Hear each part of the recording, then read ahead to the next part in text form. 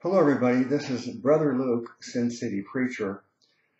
I hope you watched my last video, an introduction to the book of Galatians, a verse-by-verse commentary, because that lays the groundwork so that you can really understand exactly what took place in the early years of church history. So please watch that. It's really essential in order to understand the whole thing.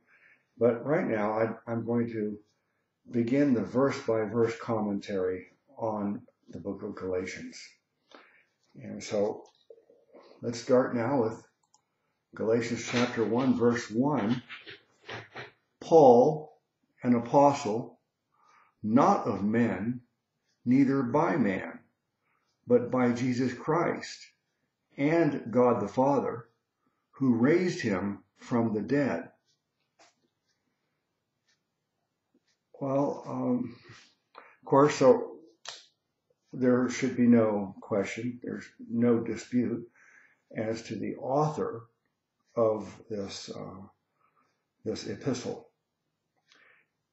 I always have to keep in mind that some people who may watch my videos are novice, and some of you are very advanced in your Bible studies. But for those who are novices, I don't want to just assume that you understand some basic things. When I say it's an epistle is just a letter that was written by, in this case, by the Apostle Paul. It was written to the church that he established in Galatia. There are many epistles in the New Testament. The first epistle really is the book of Acts, and that's something that is, I think, really almost universally overlooked. The book of Acts is actually an epistle. If you read the first chapter, you'll see that Luke is writing a letter to someone, I forgot his name, but it identifies that he's writing this letter to this person in order to give him a historical account of all these events and to assure him that these are not just fables, that Luke is an eyewitness, and he spent a lot of time studying and researching and confirming that these are all true, and he was going to provide him with many infallible proofs. So the first epistle is the book of Acts. And then after the book of Acts, you've got Romans through Philemon that are all epistles. And then even the book of Hebrews, I guess that would have to be considered an epistle too, even though it's not really addressed to a particular church congregation. The title alone tells us it's written to Hebrew people, and specifically Hebrew believers. So these are letters rather than the gospel accounts, Matthew, Mark, Luke, and John. These are written as more of an essay, but not a letter to a particular church or to a particular individual. So that's what an epistle is, a letter.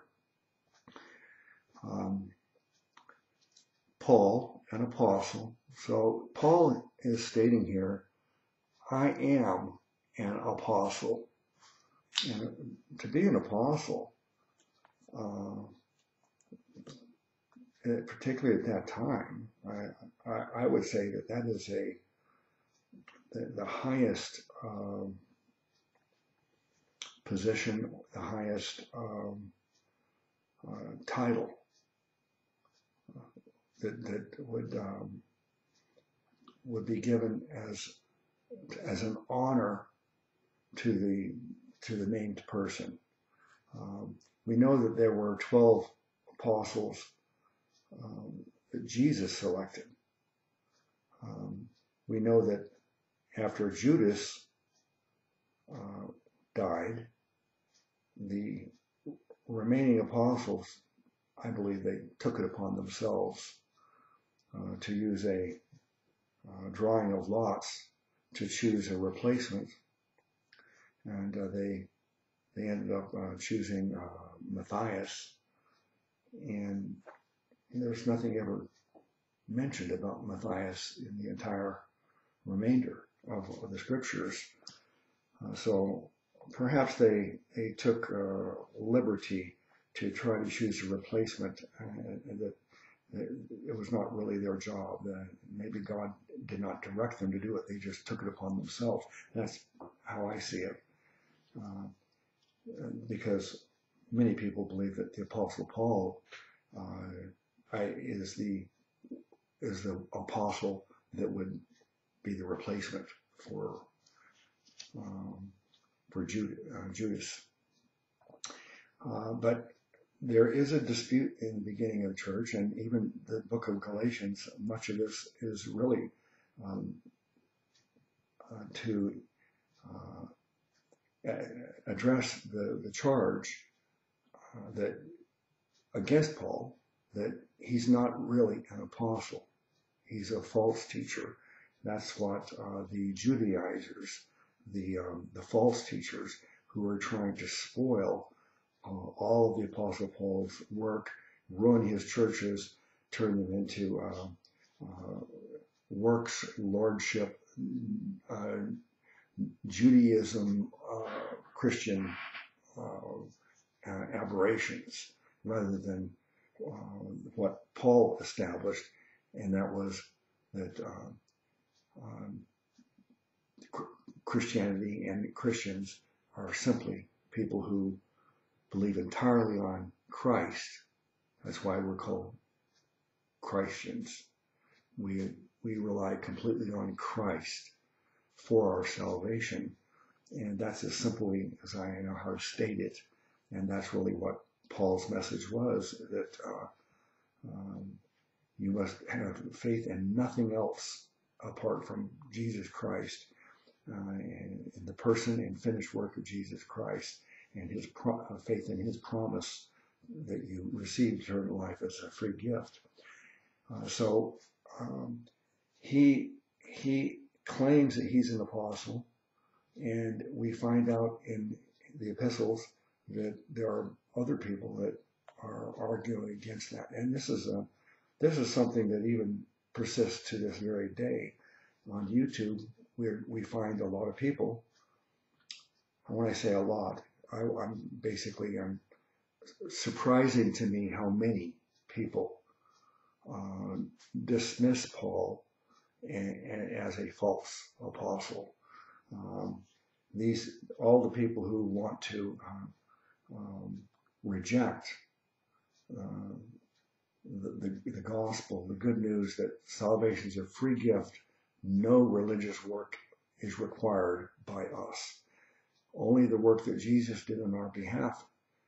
He suffered and died for our sins. That was the work that was required, and Jesus did it for us. So those people who reject that and believe that faith alone in Christ alone is insufficient, these people, even today, some of them reject Paul as an apostle. They have to, because so much of Paul's teaching was making that very point, that you must not have any faith in your own righteousness. Your faith must be 100% in Jesus, not yourself. I had a falling out with a couple of brothers about a year ago when I did a verse-by-verse commentary on the book of Acts. And when we get to chapter 15, verse 1, it says that there were men from Judea, and they said that you can't be saved unless you're circumcised. And when we were discussing, I found out that these brothers, they believe that a person did not have to have 100% faith in Jesus. They could have faith in Jesus plus faith in circumcision or water baptism or speaking in tongues or you can make a list as long as you want of other things that people are claiming are requirements for our salvation. But these brothers, they actually did used what I would call a pejorative to me and to anybody who agrees with me on this, that they are not one of those 100%ers. In other words, I believe the scriptures tell us that our faith must be 100% on Jesus, nothing else. It can't be 90% in Jesus and 10% in your own religious works. It can't even be 99% in Jesus and 1% in, well, you got water baptized. You had to get water baptized too. It has to be 100% in Jesus. So I will wear this title, I'm a 100%er. I'll wear it as a badge or a crown, just like as I wear the title Easy Believism as a crown. So all this to say that Paul is stating right off the bat that he is an apostle. Paul, an apostle. And he says, not of men, neither by man, but by Jesus Christ and God the Father, who raised him from the dead. So he tells us that he didn't become an apostle because he was appointed like Matthias was, when they drew lots and selected Matthias to be the replacement. No, he's not an apostle because the church in Jerusalem decreed it. He's not an apostle because any church council met and voted and appointed him. He's an apostle because Jesus himself appeared to him and made him an apostle. And what he learned about Jesus and salvation, he got directly from Jesus, not from any man, not from any of the other apostles. I like to look at the Amplified translation also. I'm reading from the KJV. KJV is what I rely on as scripture, but sometimes when I look at an Amplified or some other translation, sometimes there's an interesting insight that could be helpful. But I always test all other translations against the KJV. And if there's a disagreement, then I'm going to rely on the KJV. Paul, an apostle, not commissioned and sent from men, nor through the agency of man, but through Jesus Christ, the Messiah, and God the Father, who raised him from the dead, and all the brothers who are with me. Well, it says that God the Father raised him from the dead. There are other places where the scriptures tell us that the Holy Spirit raised Jesus from the dead. There's other places where the scripture says that Jesus himself would raise himself from the dead.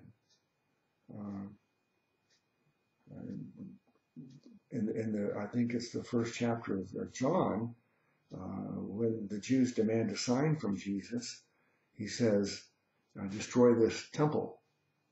In 3 days I will raise it up again. And the Jews were confused and even outraged at Jesus. They said, how in the world can you rebuild the temple in 3 days, they thought he was talking about the temple in Jerusalem. When they said, you can't build it in 3 days, it took our fathers, our ancestors, 40 years to build it. And you're claiming you can rebuild it in 3 days? And then the scriptures say, but Jesus was not referring to the temple made with stones in Jerusalem. He was referring to the temple of his body. So in that way, Jesus said that destroy this temple, and in 3 days I will raise it up again. So Jesus claimed that he would be the one who raised himself from the dead. So I always found that interesting that the scriptures tell us that the Father raised him from the dead, the Holy Spirit raised him from the dead, and Jesus raised himself from the dead. So I guess there was a collaboration. They all contributed to this resurrection. Verse 2 says, and all the brethren which are with me unto the churches of Galatia, grace be to you and peace from God the Father and from our Lord Jesus Christ.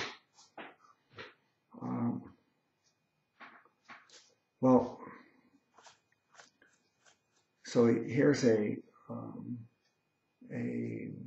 it's a greeting, a salutation, a blessing, saying, grace be to you and peace. So he's praying, because when you appeal to God to do something, it's a prayer.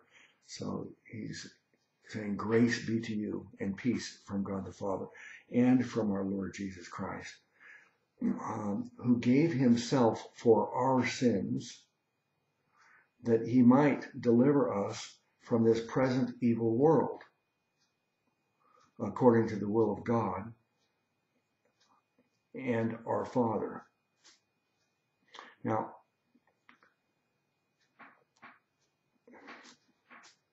the lordship heretics, they want to grab a hold of any phrase or any word that they can possibly use to thwart the free gift theology and prop up their heresy that believing in Jesus is not enough. More is required of you. So anytime there's even a word that they can use, I'd like to bring it to your attention and let's talk about it. It says here, who gave himself for our sins, that he might deliver us from this present evil world. Let's see how it's phrased in the Amplified. Who gave himself as a sacrifice to atone for our sins, to save and sanctify us, so that he might rescue us from this present evil age. The problem is the word might. The word might, if we were to probably just look it up in the dictionary, and the way it's normally understood is that, well, he might, but he might not. There's no certainty with the word might. But I think if we took the time to look at many other translations, we might find that the word might is probably replaced with other words that are give us certainty. But so the lordship heretic could say he might, but then if all you do is believe in him, but you don't repent of your sins, you don't change your life, and you don't have a Pentecostal, experience of the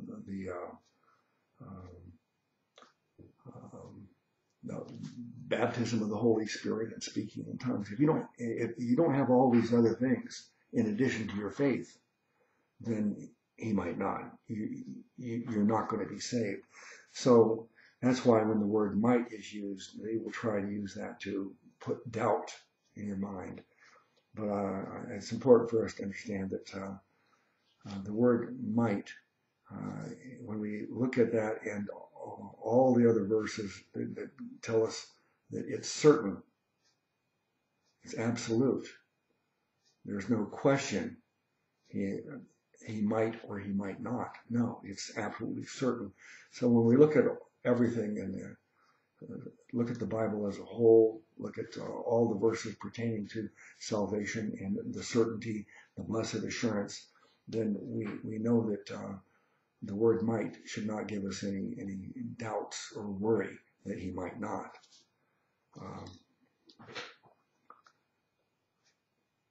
Now, verse 5 says, "To whom be glory forever and ever. Amen."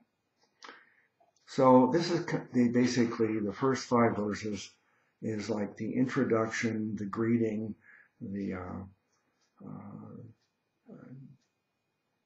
it's kind of getting the formalities over with. And now at verse 6, we get into, okay, here we begin to know the actual subject of this letter. Verse 6, "I marvel that ye are so soon removed from him that called you into the grace of Christ unto another gospel, which is not another, but there be some that trouble you and would pervert the gospel of Christ."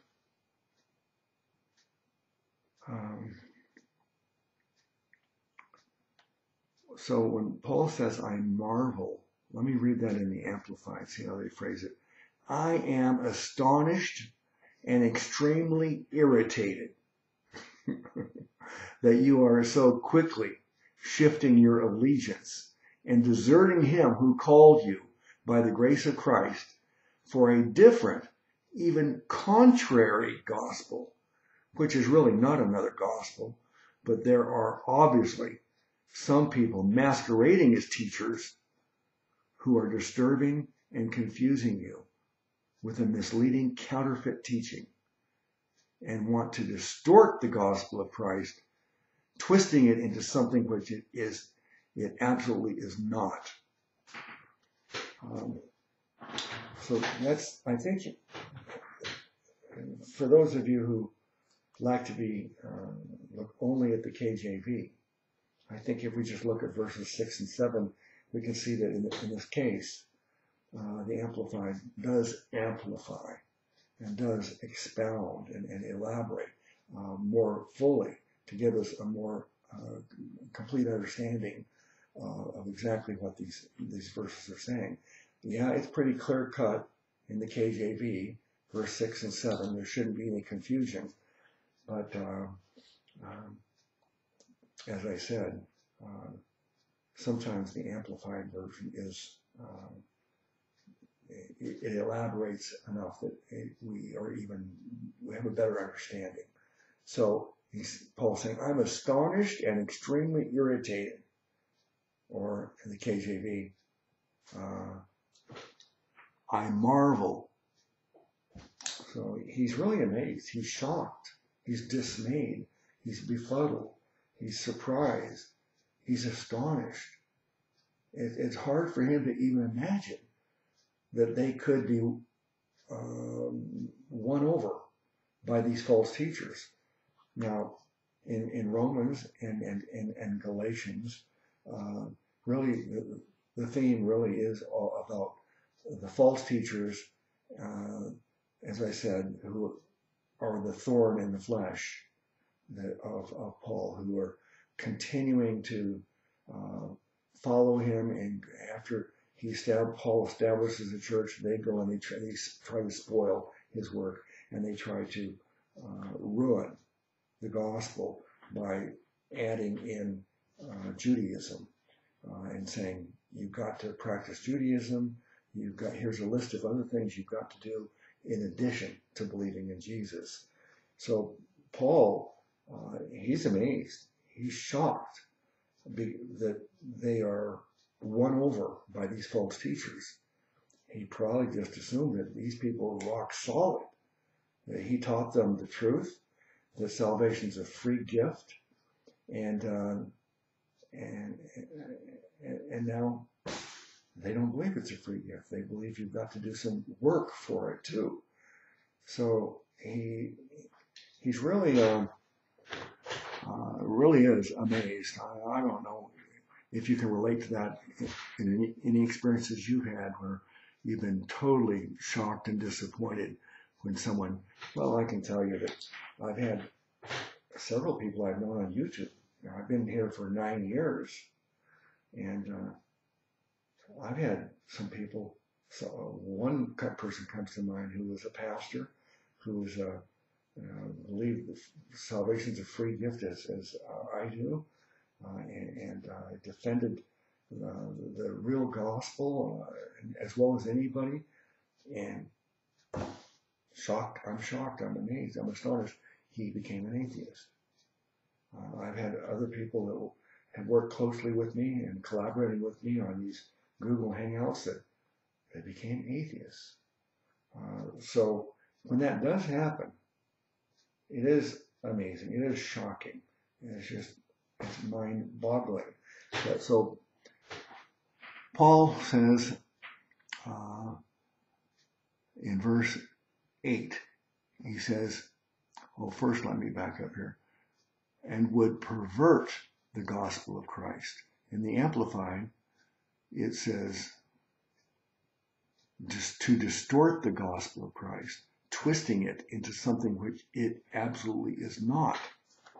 So the word gospel literally translates to good news. If I told you that the Bible says that you if you want to go to heaven, you've got to believe in Jesus, and here's a list of 20 other things that you've got to do. You've got to get water baptized, and you've got to speak in tongues as a sign that you've really got the Holy Spirit, and you've got to repent for your sins. And not only that, you better shed tears. There must be real contrition. You must have a broken heart and shed real tears. And then you've got to totally change your life, and you better never even sin again one time. If you do, it proves that you never really got saved. And let's say there's more things on this, but that's just part of them. If I told you that, and then said, isn't that good news? You'd say, good news? You're putting a burden on me that is so difficult that it's impossible. How in the world can I do that? How I have to completely stop sinning for my whole life? I have to never even have a bad thought? It's impossible.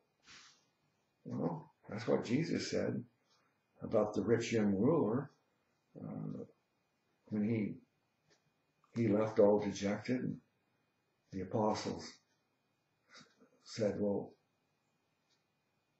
based on what you've been saying to us, Lord, that if your eye causes you to sin, you better pluck it out. If your hand causes you to sin, you better cut it off. You need to go and be perfect as your Father in heaven is perfect. You need to go and sin no more. And the rich young ruler, he's got to sell everything he owns to give it to the poor and come and follow us in poverty.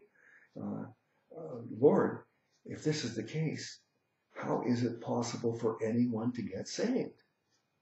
And Jesus says, basically, hallelujah, you get it now. With man, it is impossible. But with God, all things are possible. So the point is that Jesus, I like to call them the impossible sayings of Jesus. And some of them I've mentioned. But these things should not be understood that Jesus is telling us this is the means of salvation. Do all these things. Here's your list of things you got to do, and you better do it all perfectly if you want to go to heaven. No, he's using that as Paul used the law as a schoolmaster to teach people that, hey, this is impossible, Lord. How is it possible for anyone to be saved? Well, now that you understand that, now you know you need me. Because with God, it is possible. Only with God. And Jesus is our Savior God.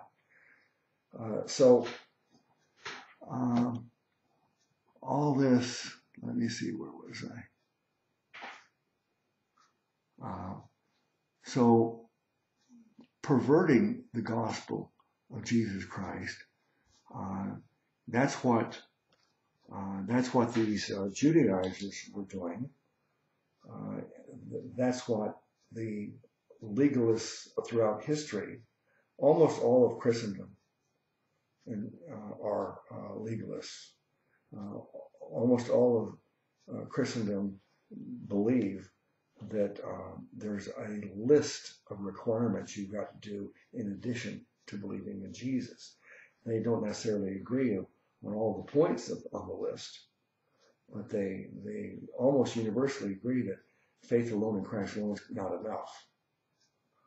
So that's the state of Christendom. But Christianity is the little group of people who understand what is said here. That's another gospel. It's a false gospel, and it can't save anybody. That only the real gospel, it's the only, when I say gospel, it's only good news if you understand that, wow, you mean there's no way I could work my way to heaven because I would always fall short.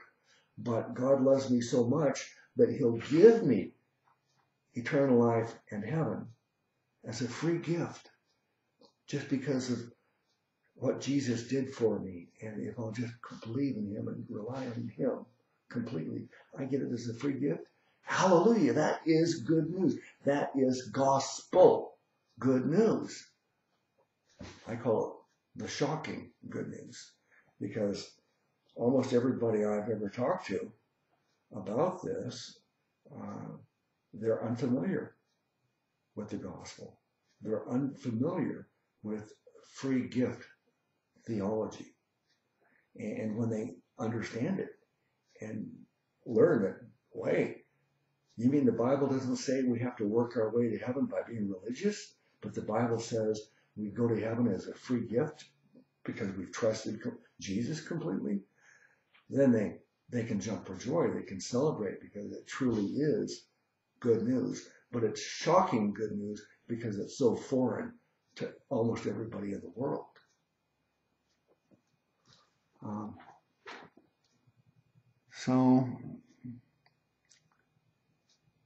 But he says in verse 8, but though we, which is Paul and his companions, or an angel from heaven, preach any other gospel unto you than that which we have preached unto you, let him be accursed. So Paul is saying, but though we, that includes Paul saying, if I tell you something different, or if any of my companions and my co-workers here, or any apostles, anybody, even if an angel from heaven appears to you with a contrary message, then they are to be accursed. They are cursed, and their message is cursed. Now, the interesting thing I find about this, just looking at history, around in the 6th century A.D., there's a famous person named Muhammad, and the claim is that an angel from heaven appeared to him and taught him, and what he taught him would that's what makes up the writings in the Quran. And Muhammad says this particular angel was Gabriel. So here's an example. Paul warned that even if an angel appears to you with a contrary message than the one that he told them, that salvation is a free gift, no strings attached, nothing else required, it's completely free, then they are to be cursed. But here we have over a billion people who believe this lie. Now, did Muhammad make up the whole thing? Maybe. Did an angel actually appear to him? Which I would have to say would be a demonic angel, a fallen angel, certainly not Gabriel.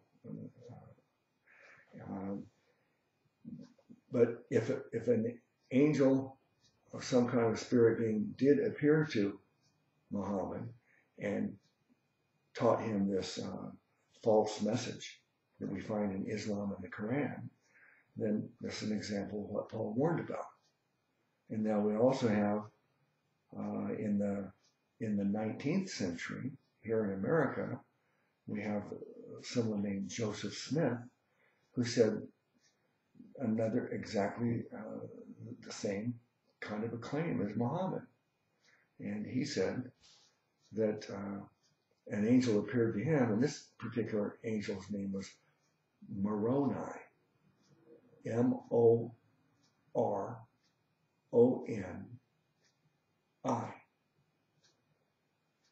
Moron spells moron.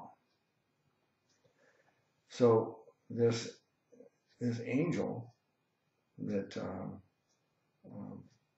either appeared to Joseph Smith, or perhaps Joseph Smith absolutely fabricated the whole thing and it's nothing but fiction and lies. Either way, Paul warned about it. And so in both of these examples, we have another religion springing up based on the premise that what we get in the Bible is not true, that the Bible has been corrupted. You can't trust it. And the truth is that what the Quran says and the Book of Mormon says, that's the truth.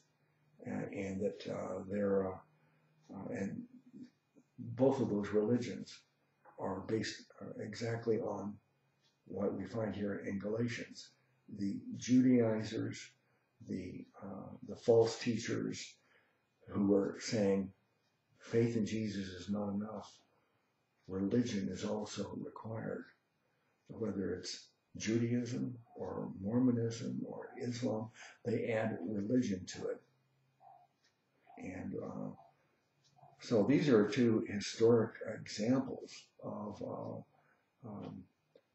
there's millions and even billions of people who have fallen for the lie that Paul has warned them against. He says, if we or even an angel from heaven appears with you with a contrary gospel, then it's to be accursed. Let me read that in verse 8 in the Amplified. But even if we or an angel from heaven should preach to you a gospel contrary to that which we originally preached to you, let him be condemned to destruction. All right, now let's go to verse 9. As we said before. So he just stated this, and immediately he's going to repeat the same thing again. And when something is repeated like that, that's to drive the point home, hammering it home, to emphasize it. I'm so serious. You better take this seriously. This is a life and death issue I'm telling you about right now.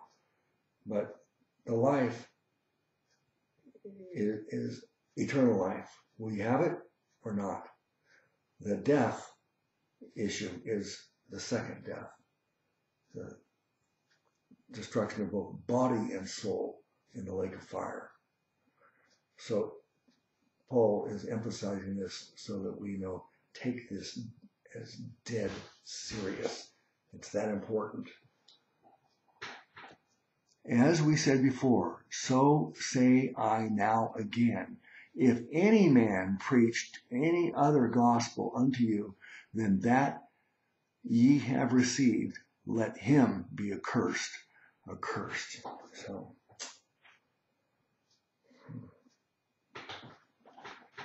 let me see. I don't want to go on too long here. So, verse 10 says, for do I now persuade men or God? Or do I seek to please men? For if I yet pleased men, I should not be the servant of God, of Christ. This kind of also reminds me of the Apostle Peter when James and the Jerusalem church were outraged because Peter entered the home of a Gentile. Not only that, he dined with them. Not only that, it was Gentile food, not kosher food. Not only that, he told them about Jesus and this Messiah. He's supposed to only be for the Jews, not for Gentiles. But Peter stood his ground against James and the Jerusalem church, saying basically the same thing here. I'd rather argue against men and disagree with you than disagreeing and trying to argue against God. God told Peter to go to Cornelius' house. God told him that nothing is unclean, and whether it's the dietary laws, forget that. That no longer applies. That's what God told Peter. The dietary laws no longer apply. And as far as being unclean, that even applies to Gentiles. Don't think that Gentiles are unclean and you have to be separate from them. So Peter and now Paul here both took a stand against men in favor of honoring and respecting and obeying what God wanted them to do. For do I now persuade men or God? Or do I seek to please men? For if I yet please men, I should not be the servant of Christ. And in the Amplified, it says it this way. Am I now trying to win the favor and approval of men or of God? Or am I seeking to please someone? If I were still trying to be popular with men, I would not be a bondservant of Christ.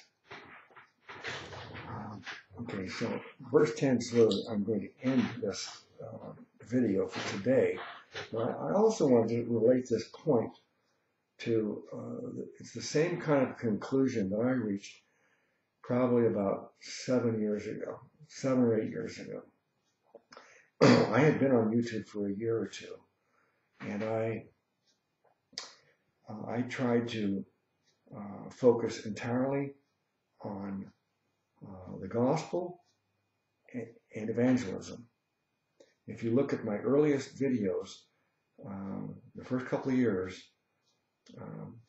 I didn't have any Q&A videos where people could ask me questions about any theological subject. Now, I stuck strictly to the gospel and evangelism. I didn't do any teaching videos on all these various subjects. I have over 50 playlists now, and many of those playlists are topical and a really wide range of theological topics that are of great interest, and some of them of great importance. Some of them are lesser importance, but in the beginning, I focused like a laser beam on the gospel and evangelism. And I did that for two reasons. One, because that's the most important thing. And two, because I didn't want to enter the arena of controversy about hell or end times, eschatology, millennium, tribulation, pre, mid, post tribulation raptures, Bible translations, all these subjects that I have later decided that I want to talk about. I want to express my opinion on it. I want to have an open discussion about these things. Yes,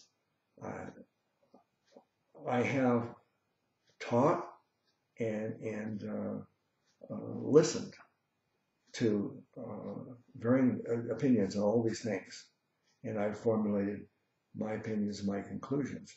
Some of my conclusions I'm quite confident. I doubt that I'll be persuaded to move away because I've already considered all the various viewpoints and given a fair hearing and feel confident in my conclusion.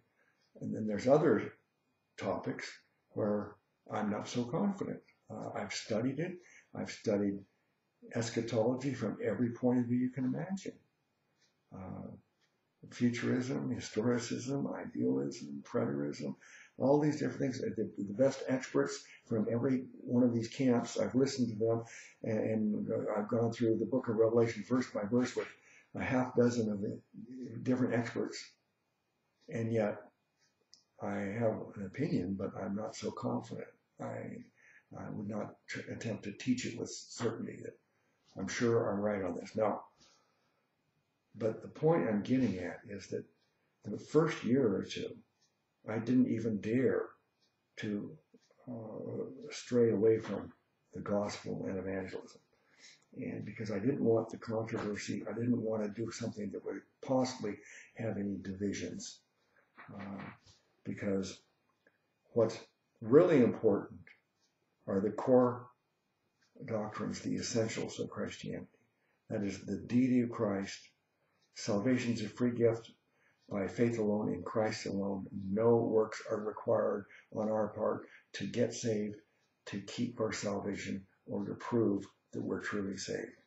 And that once we put our faith in Jesus, it's irrevocable by God or by us. We can never lose our salvation for any reason. These are the core doctrines of Christianity, and that's what is really important. But when you go off into other subjects, and there's a lot of interesting subjects, then these subjects are lesser importance. Yeah, I'd like to be able to be right about everything in the Bible, but I'm not omniscient. I am fallible.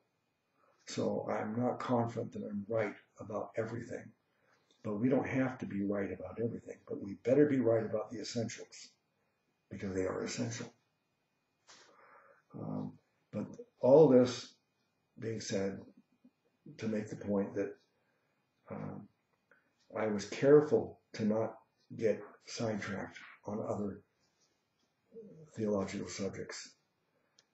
But I also reached a point where some of my closest friends on YouTube, the early years, they are what was commonly referred to as hyper-dispensationalists. I like the term Paul-onlyists. And the problem was that even though we agreed that salvation is a free gift and we can't lose it, and yeah, we agreed on these essentials, but they thought that, wait a second, Luke, you just quoted a verse from John, and you can't use John when you're talking about salvation, because John is not to us. That's to the Jews, and that's That's you can only be saved by listening to Paul. Paul is our apostle, and that not only that, the books Romans through Philemon, that's the only thing that matters to us for our salvation. And then even more specifically, in 1 Corinthians chapter 15, verses 1 through 4, or 3 and 4, they don't necessarily always agree on how many verses are needed. I would say that if you're going to say that that portion of verses are required to believe and understand and in order to get saved, then you better go all the way through verse 8, because the whole thought goes through verse 8. It doesn't stop at verse 4. But the point is that these hyper-dispensationalists, these Paul-onlyists, I finally decided I need to speak my mind on this. I was afraid of losing friends, afraid of losing popularity. And some of these people they were my closest friends on YouTube. But I knew that if I spoke out against Paul-onlyism, that there would be consequences. But as it says here, verse 10, for do I now persuade men or God? Or do I seek to please men? For if I yet please men, I should not be the servant of Christ. In the Amplified, it says, am I now trying to win the favor and approval of men or of God? Or am I seeking to please someone? If I were still trying to be popular with men, I would not be a bondservant of Christ. That was the position I found myself in, and I decided that I need to tell the Paul-onlyists that they're wrong. I can't remain silent. And once I did, then probably about 10 or 20 of my best friends on YouTube all left, and we haven't had any relationship for all these years, because I dared to speak out against Paul-onlyism, and I dared to say that a person can be saved by reading the Gospel of John, that they didn't have to stick strictly with Paul's words. And so, but once I did that, it was liberating, because I felt I'm going to be on the side of truth, what I think is the truth. I don't want to be in bondage to popularity. Truth trumps popularity. Whether it's the subject is hell or end times or any other subject. I want to be free to say what I really think. If you disagree, good.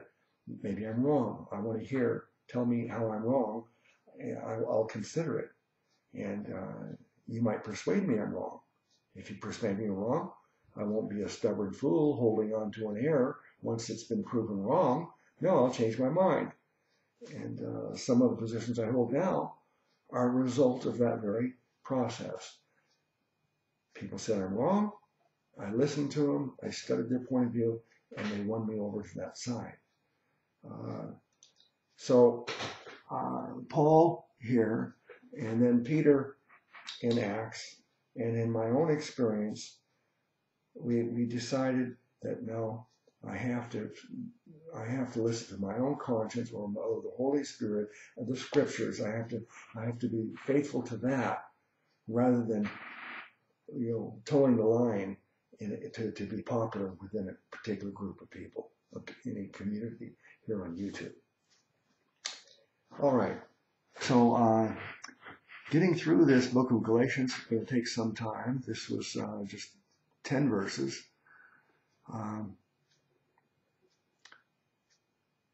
So I look forward to your comments, your thoughts. Thank you for watching, and share the videos. Bless you all in the name of our great Savior God, Jesus.